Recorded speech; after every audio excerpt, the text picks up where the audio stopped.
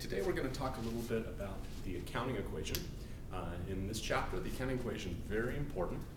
It's kind of one of the basic things, obviously since the beginning of the class, one of the basic things that we need to understand about accounting. This is the starting point. The accounting equation is assets equal liabilities plus equity. Assets, I like to just simply say, are things that we own. So let's put that down. It's what we own. Now, how do we get these assets, which can be cash, it can be supplies, buildings, machinery, equipment, computers, it's all sorts of things that we own in our business. How do we get these things? Well, that's what's on the other side of our equation. We either borrowed money to get them, or equity in the company, or we've generated profits, or owners have contributed cash into the company in order to buy assets. Okay, now they don't have to contribute exactly cash, they can contribute the asset itself. But we have to keep track of things in a double system in accounting. We don't just record the asset and not show where it came from, okay? Because we have a double system, like I said, in accounting. Now, assets equal liabilities plus equity. Some examples of assets, like I said, are cash, supplies, equipment, something called accounts receivable. I'm going to abbreviate that AR, accounts receivable. Accounts receivable are when somebody purchases something from our business. If they purchase it from our business and they don't give us cash, they're going to owe us later. That's an account that we're going to receive later. So they set up an account with us and we let them buy on credit. So this is an asset because we're going to get cash. It has value to us. It is an asset. Okay? So these are some common assets. Common liabilities, probably one of the most common, are accounts payable, notes payable. Accounts payable is the opposite of an accounts receivable. It's when we buy something from another business, from another person, but we don't pay cash yet. We're doing it on account. We're going to pay them at the end of the month or in a couple months.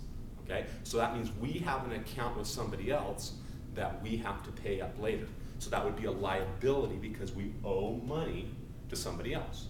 A note payable typically is when we sign an actual note with the bank or some financial institution, and it's a legal document that states how much we're going to have to pay back over what time period, what the interest rate is. It gives all the terms associated with borrowing this money. So that would be a note payable. You'd have loan payables, which would be the same thing. So those are common liabilities. Another common liability that we're going to talk about later in the semester are bonds. Bonds or bonds payable. And that's just borrowing money once again, but a different type of borrowing arrangement. The last item is equity. Now, I'm going to put a line here because equity has several components that I want to bring out. The first component is the capital. The capital account. Now, the capital account would be an owner's account, and then if the owner withdraws money, we would have less withdrawals. Okay, the capital account is just keeping track of the owner's balance in the account. The owner's balance in the account. Now this would be if it's a partnership or sole proprietorship. If it's a corporation, the terminology would be common stock. Common stock or capital stock, it's the same thing, or just stock.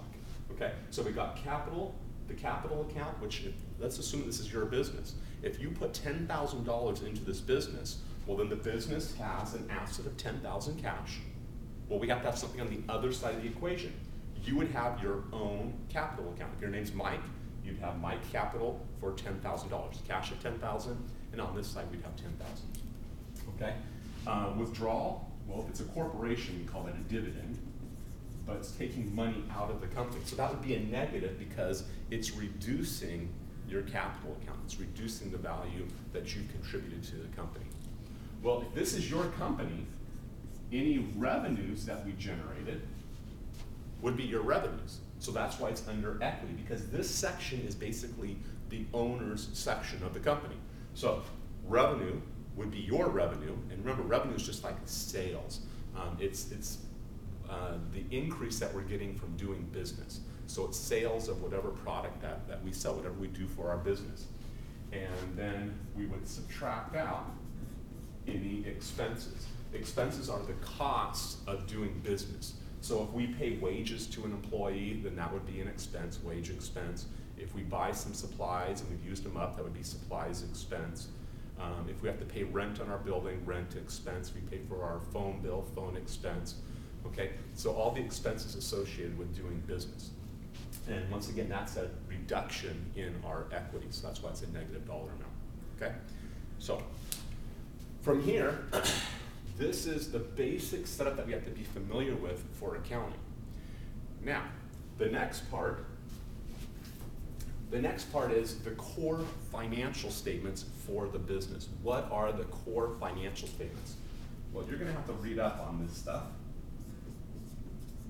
Actually, in accounting, it's critical that you not just view these lectures that I have taped, but that you actually read through the chapter, because accounting is very difficult, and typically students don't just get it the first time. Typically, you've got to view the videos that I've taped, and maybe a couple times, maybe rewind certain sections that you don't get, and definitely you need to go to the chapter. Accounting is one of the toughest courses, and you need to understand all this stuff. You need to get immersed in it for the first few chapters at least, if not longer. But you can't go to chapter 2 unless you have a really good grasp of chapter 1. And this is just a recommendation for you for the rest of the semester, because you don't want to go on if you don't get these concepts now. It's just going to make your life even more miserable as you go on. So make sure that you get these concepts down really well, that you understand each concept as we go through it on these lectures and in the chapter. Okay, so we've talked about the accounting equation. The core financial statements are the balance sheet, the income statement, I'm just going to abbreviate that, the income statement, the statement of retained earnings, and the statement of cash flows. Hopefully, we're taping this, I think it's low enough. So these are the 4 core financial statements. Now the balance sheet is very simple. The balance sheet is just this. It's the assets equal liabilities plus equity. This is a financial statements that we present to people inside, but mainly people outside of our company, so that people know if they can see if they want to invest or not in our company. So they can see what assets we have, what kind of debt we have. This is risk associated with the company, what kind of debt we have, and what kind of owner equity we have in the company. It's used by banks to see if they want to lend money to us. It's used by potential owners to see if they want to invest in this company. The income statement is a very simple statement. It's just showing our profits. So it's just showing the revenues minus the expenses. Revenues minus expenses, that gets us our net income, which would be the income statement. The statement of retained earnings, well, retained earnings is for a corporation, okay? Retained earnings is for a corporation, and it's the profits retained within the company. So it would be your net income, so it's basically your revenues and expenses minus your dividends, okay? But this is retained, so it's year after year after year. So if we had net income last year, I'm gonna make this simple, 10,000, and a dividend of 3,000, okay, that gives us 7,000. Let's say this was a brand new company, so we had no retained earnings the previous year, okay? So then we'd have $7,000, okay? That's retained earnings. Next year, our retained earnings would start with that 7,000, and we'd add the current year net income less the current year dividends. So it just keeps going forward year after year after year. It doesn't close out, it doesn't zero out, it just keeps going forward and forward and forward, hopefully increasing, getting a positive retained earnings. Okay, and the last one is the cash flow statement. That's one that we're not going to concentrate too much on in this class. You're not going to have any homework problems on that, but I do want you to know that the cash flow statement is a critical financial statement that gives a lot of important information. It's a little bit difficult to prepare. It's actually a fairly simple financial statement. It's just showing all the cash coming in and going out. But there are different methods in preparing this financial statement which make it a little bit difficult. Okay, so make sure you study hard in this chapter. It's a great chapter. Make sure you go over and over this stuff. You probably have to read the chapter at least 2, if not 3 times, because it has that much information. Good luck.